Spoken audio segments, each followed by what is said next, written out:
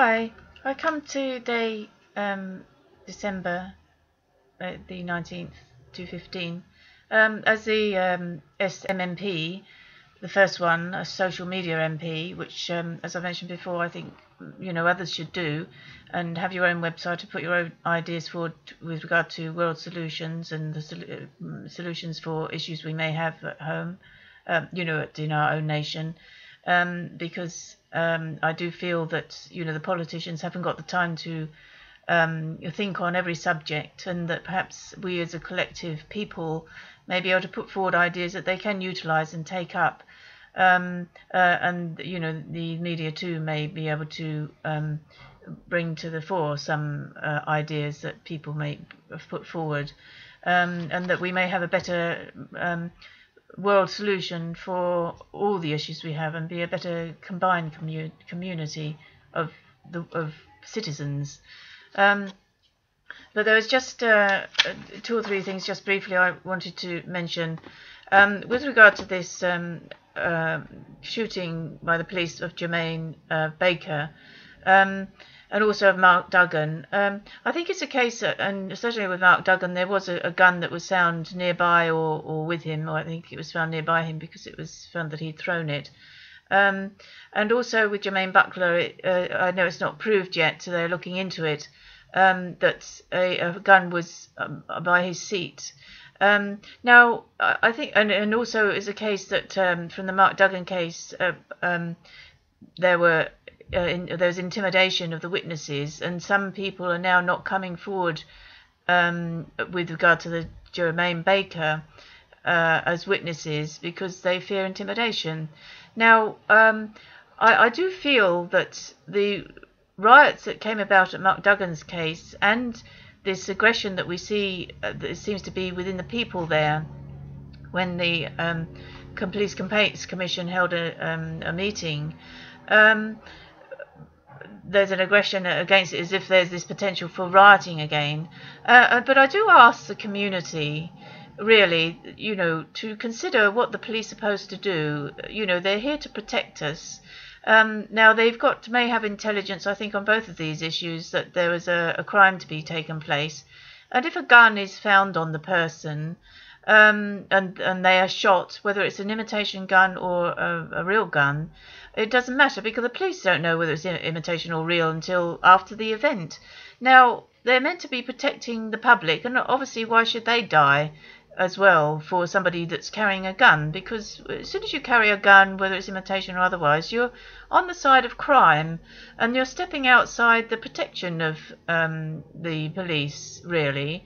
And I don't think that this rioting was justified at all for Mark Duggan, nor is it, if people are potentially thinking of rioting, in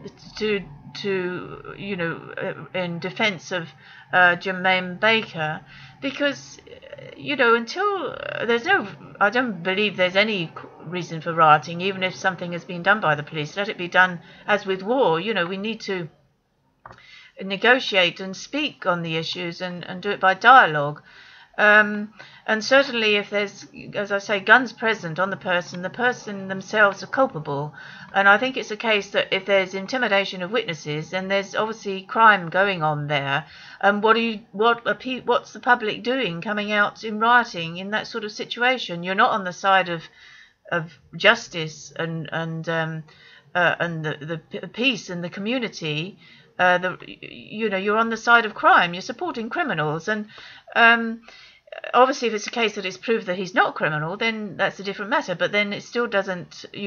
Nobody should be going out rioting at all in these situations, and certainly when it's a case if somebody knows that these people probably are involved in crime to a degree, and then they're shot by the police that are trying to protect us, the peace-loving, most of us being peace-loving.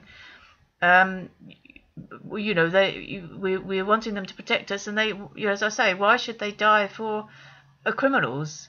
And they've got to make a split-second decision. So what would you do if you have a gun pointing at you, or potential of a gun there? So I just ask people to have empathy, to put yourself in the situation of the police. The other issue I just wanted to mention was with regard to UKIP. they're talking about changing Nigel Farage as the leader, or some are, and I don't feel that he deserves that. I personally feel that he's done a lot for this country in bringing to the fore the need for a referendum, and the UKIP party, due to its strength, actually caused the Conservative Party to offer a referendum. And even though UKIP have only got one seat in the House of Commons, I don't think it matters. He's done us a great service just by bringing this matter to the fore and establishing this party that has brought to bear something that I think the public do want to vote on. And I hope very much he stays at least until the referendum is over, so that he can put forward his feelings about why we should come out, what his idea is as how we can deal with these various issues that we're a little bit fearful about.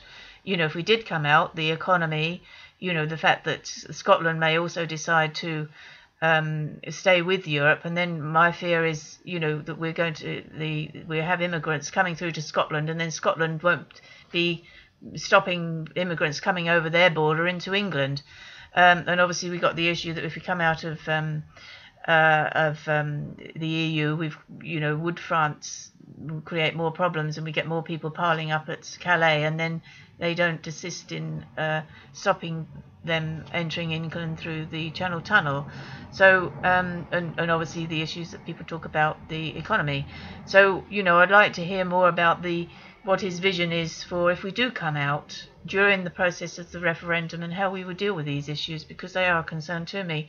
And as I say, I do, regardless of if he never has a seat, I think he's done the country a great service, and I thank him for it. And I hope he does stay. And it doesn't surprise me that 93%, I believe it is, of the public want him to stay, because I feel he has a sincere and genuine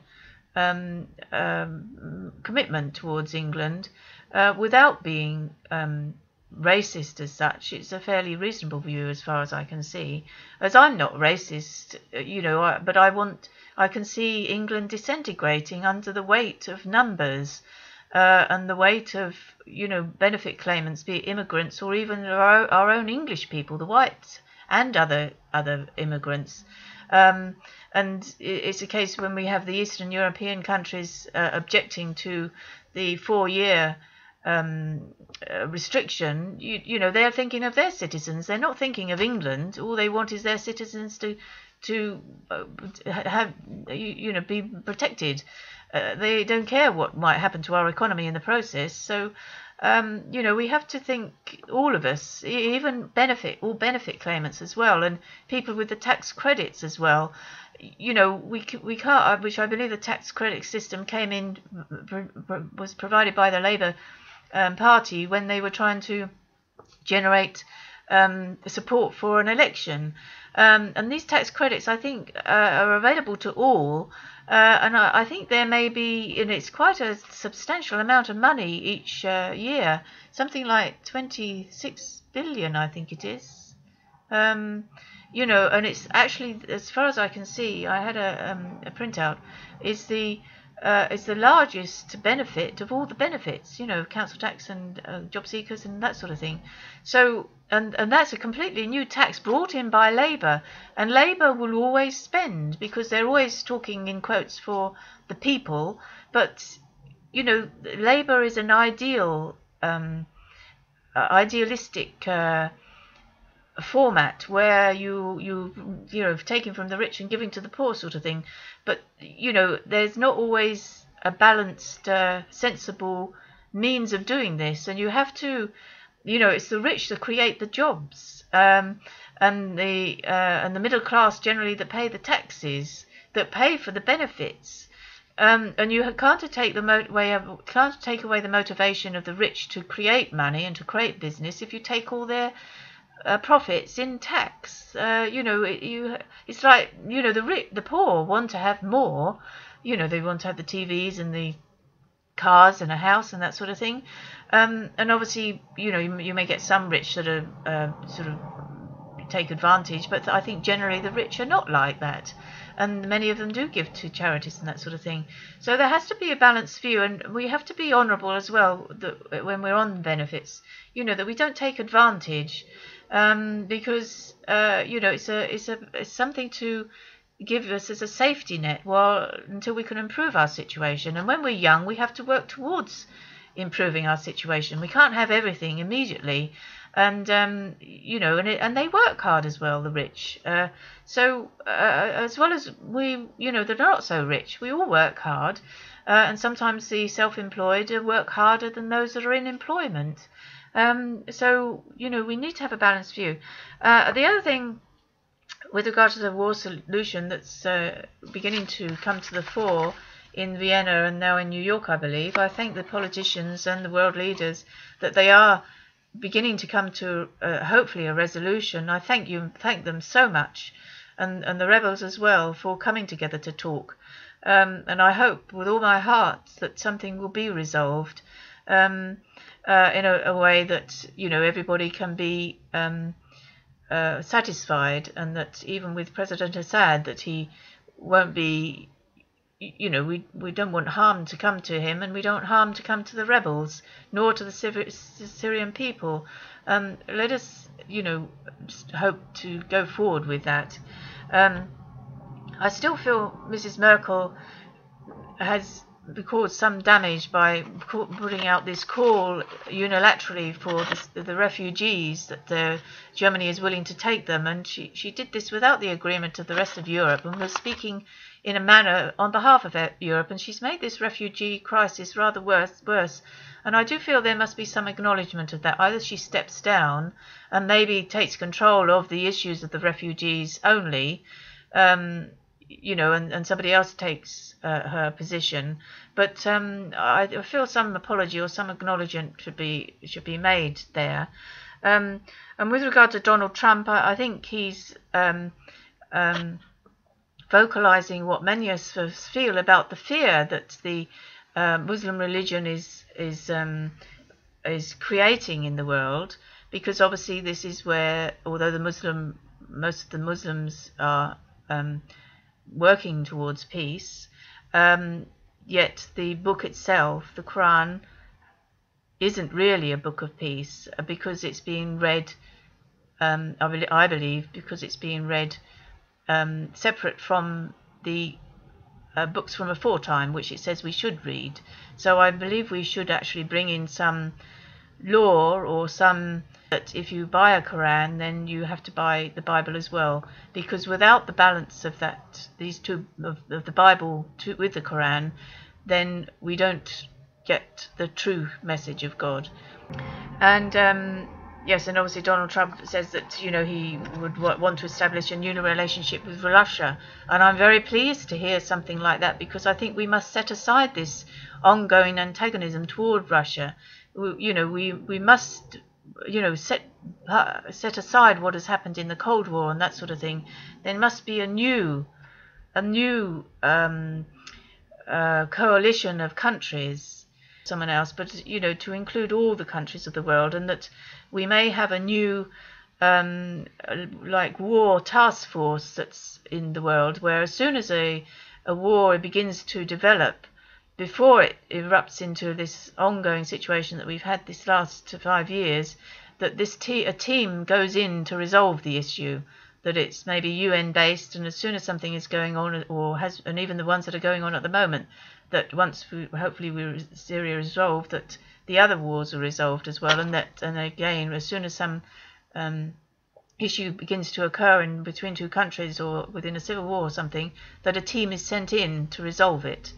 I just wanted to also mention about Malala, who won the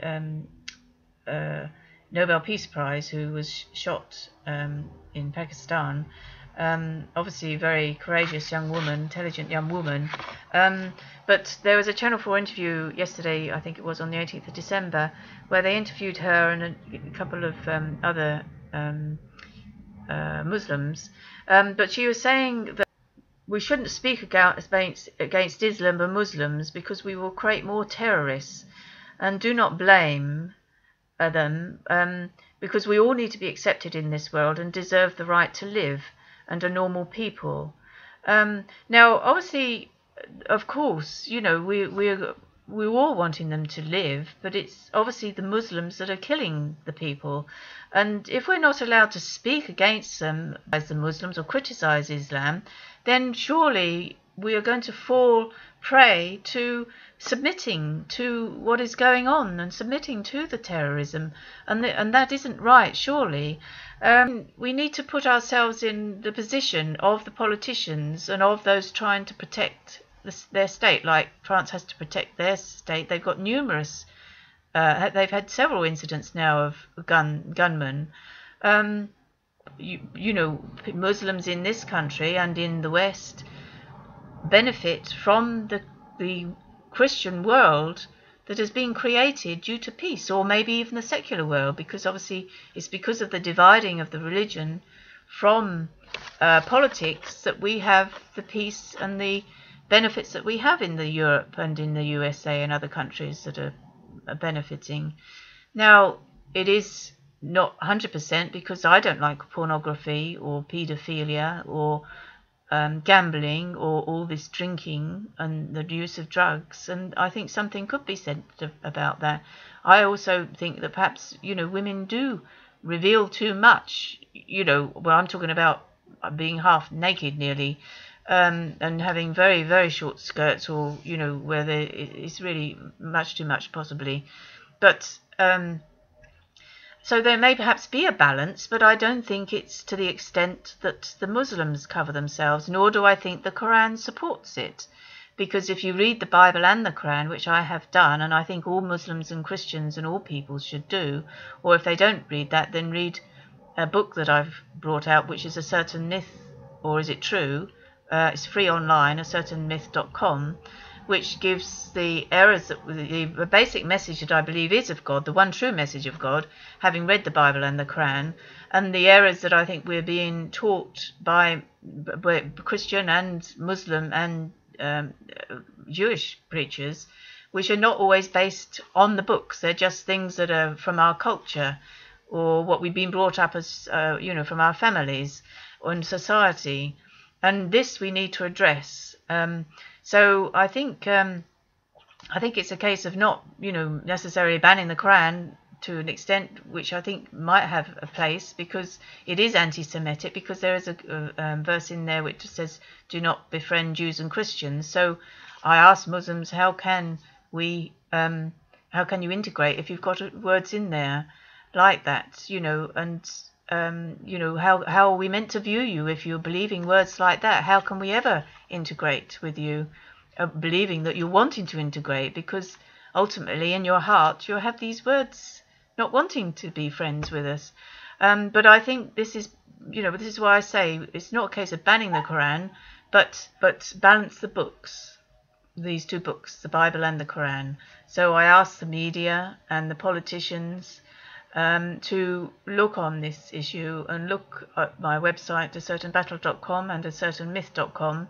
Look at the other video clips I have there, particularly one that saying the Quran does confirm that Jesus is the Son of God, and I established this due to the chromosomes that we know medically now, because the Quran does actually confirm Jesus was miraculously conceived, because the Quran says, God says be, and it is. God does what he wills, and this is indicates that it's saying the angel spoke the word, and Mary was miraculously conceived, so there was no man involved. And if he was miraculously conceived, then the chromosomes needed for an embryo to be had to be provided by God, which makes him the Son of God.